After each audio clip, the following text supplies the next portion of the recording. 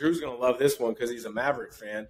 When my rookie year with the Hawks, we played against the Mavericks, right? This was Dirk. This was Steve Nash, Michael Finley, Nick Van Exel. And Don Nelson, the head coach, I checked into the game. He isolated Nick Van Exel on me. No, I'm not joking you, probably 6 straight possessions. Catch it on the like free throw line extended at the 3-point line. Nick Van Exel just backed me down until he got what he wanted. I mean, the game changes, so most good players will adjust because they're just good enough. But some aren't able to. I would hope to think that I would have been able to adjust.